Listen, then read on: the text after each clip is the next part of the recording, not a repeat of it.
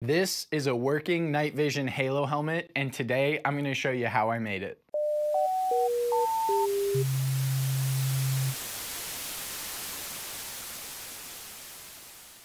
So I've been a lifelong fan of the Halo video game series, from playing Halo Combat Evolved on the original Xbox when it first came out as a kid, to binging Halo 5 late nights in college with my friends. And if they ever make a Halo TV series, I hope they do a really good job with it. If they ever make a TV show, which they haven't as far as I care. So I have a friend who runs Enforce Props, the Instagram account company that makes incredibly high quality props and cosplay gear. You can find him on Instagram at Enforce Props. And he sent me a few helmets, and a little while back I took an ODST resin cast and put a transparency changing visor and some custom backlighting into that helmet, and I sent it back to him. So be sure to check that video out if you haven't seen it before. But the one I'm keeping for myself is my all-time favorite model of Halo helmet, the Halo EOD helmet. Finishing this helmet with working night vision would be making two lifelong childhood dreams come true. One, a high quality Halo helmet just like they have in the video games, and then two, working night vision, which is like every kid's dream, right? And now that I have an engineering degree and adult money, I want to try to make them both come true. And I never say this at the beginning of my videos, but if you're enjoying this, please consider leaving a like, subscribe to the channel,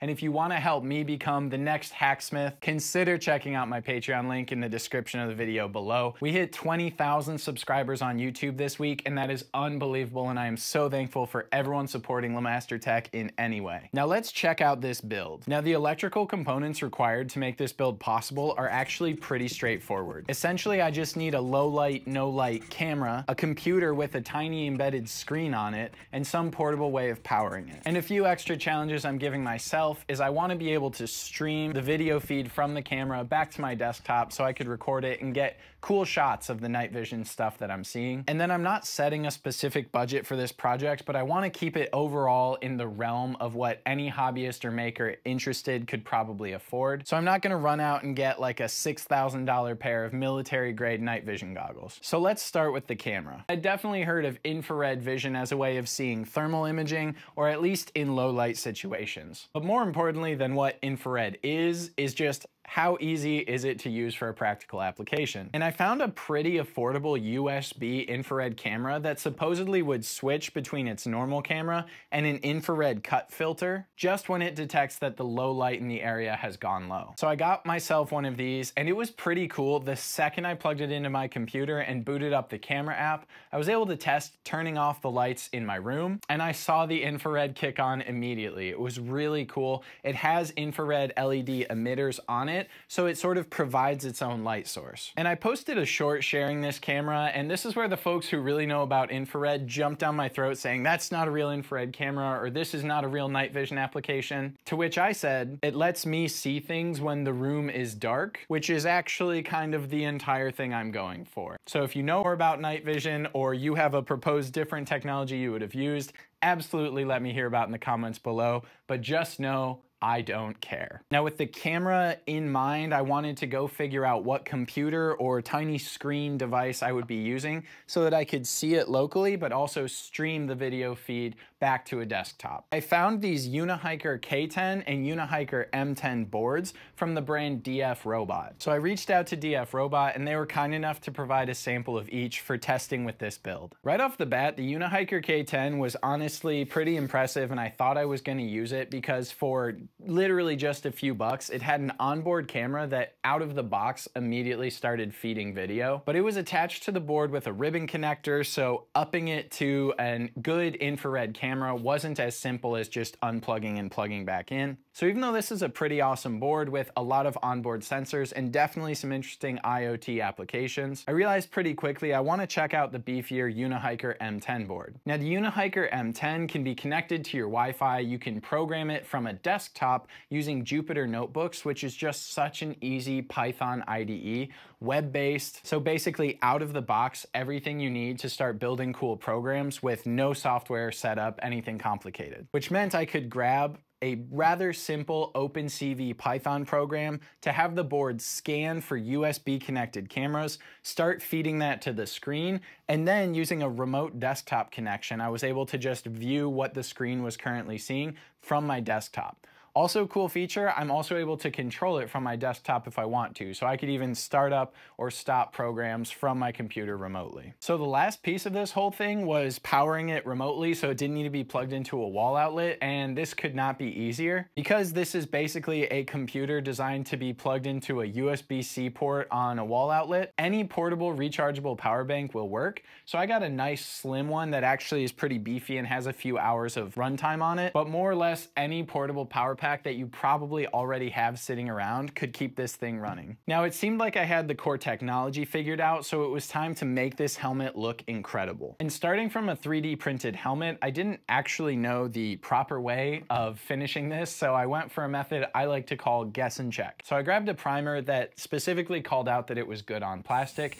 because I figured that no matter how I painted this, I would want a good smooth primer finish to start. And just hitting it with the white primer already had it looking pretty cool. So I left it at this stage to do most of the electronics hookup. Now, starting with the camera attachment, I basically designed a 3 rectangle system in SolidWorks. The first one with little corners to hold the camera inside a box that would protect all the infrared elements and the lens itself. The second one essentially had an inlet for the cable and then a 90-degree turn so it would be routed toward the helmet. And then the third one was just a sloped standoff so that the camera actually didn't catch too much of the helmet itself in the feed when it was running. So with just poking a little hole through the side of the helmet, I was able to connect the camera to the side of the helmet, get the cable routed on the inside, and we were cooking. Now, maybe the biggest trade in this whole build, and the thing I accidentally split the internet on when I posted a short talking about this, is whether I should try to hide this entire screen inside the helmet somewhere or build a hinged standoff mechanism. My eyes just could not focus on the board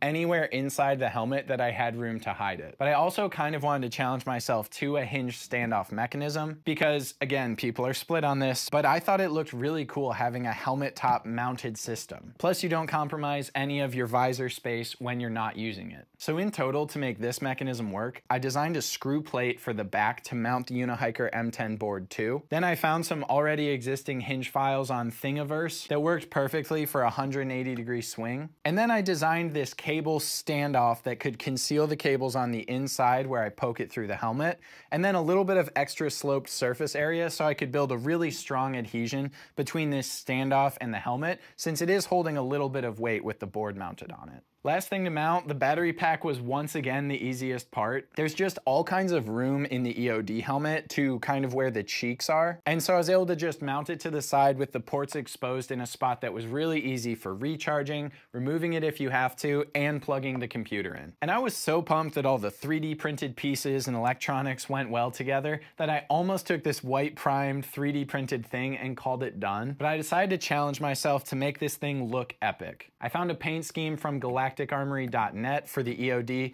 that looked really cool, basically two-tone forest green and black. So I got myself some green and black spray paint, spent a lot of time taping, did a few layers of each color, and I'm so happy with the colors and how they came out. One of the final technological challenges to this thing was that the actual computer and hinge mechanism was not staying up when I wanted it to stay up. So I actually got 2 rather strong magnets and I put them just a little bit offset where there's some serious holding force when it's at the top. Now, with everything finished and put together, let's just get some cool shots of this thing in action.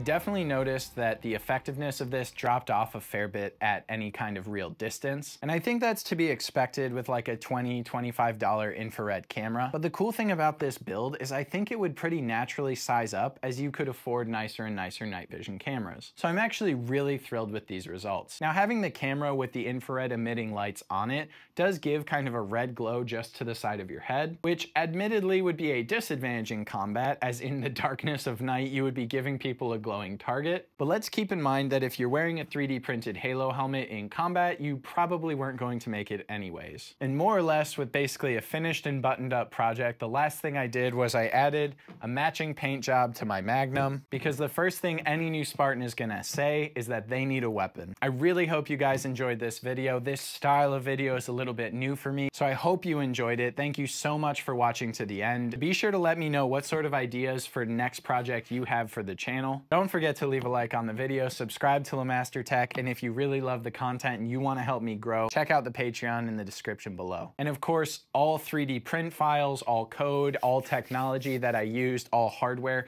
will be linked in the description below as well. Let me know with any questions and let me know what we should do next. Thanks for watching. See you next time. Bye.